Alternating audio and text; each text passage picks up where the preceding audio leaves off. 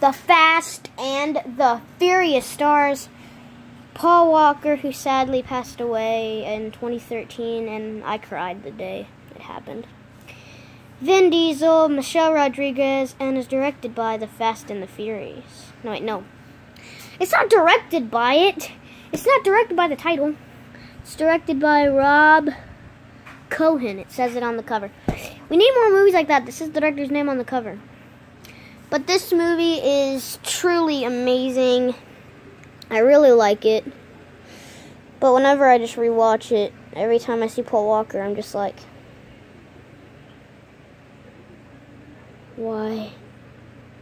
Why did he have to die? Because I was so sad.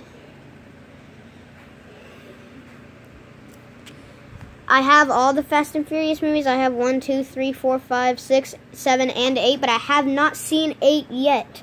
But I'm going to watch it tonight or today. Either one at day or night. But I'm not reviewing the third. You know why? Because it sucks. It's terrible. It's a waste of time. I don't like the third. It's stupid. Paul Walker's not in it. Vin Diesel's not in it. Nobody from the original movies are in except Han. And Vin Diesel's at the end. But it sucks. I'm not reviewing it. I have like a... Okay, you know what? Let's just review this. But it's so good. There's a scene where... And it's PG-13, obviously. But there's a scene where this dude says, "Alright, F you then!" And it's... And by the way, thank you so much for 70 subscribers. Thank you so much for 70 subscribers. Thank you. Thank you so much. But this movie's so good. It's got racing in it. It's got action.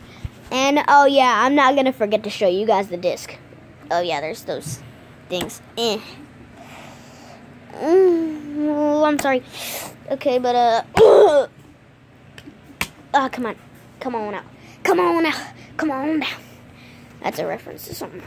The Fast and the Furious. Get on up. Get on down. Oh, shoot. No! It's a reference to Jacksepticeye. It's probably in like a movie or something, but I hear it from Jacksepticeye. Boom! But yes, this movie's really good. You should check it out if you have not seen it. I don't know if you have seen it or not. But if you haven't seen it, I definitely recommend it. You will be sad during the movie probably because of Paul Walker. It's so sad.